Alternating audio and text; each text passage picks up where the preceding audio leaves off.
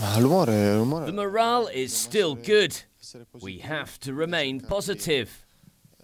I think we can draw many plus points from the second half performance, even if in the first we lacked confidence and direction.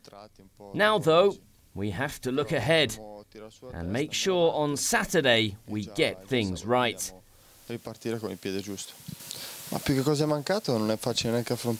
It's never a simple task playing teams who defend in 10.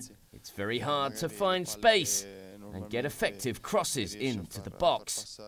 Also, when teams have this game plan, you can't utilize the counter-attack method either. I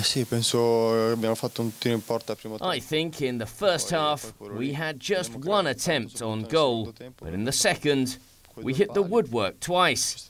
We were unlucky, although of course we're not blaming bad luck as the sole reason as to why we lost. The next step is to work hard and improve.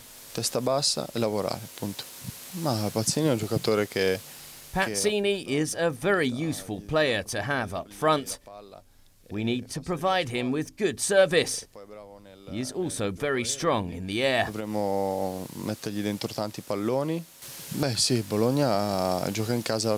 Bologna up next. It's their first game at home, so they'll be looking to do as well as they can.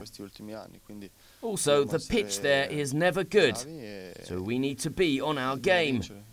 Anyway, we need to win. Ci sarà modo sabato di riprenderci.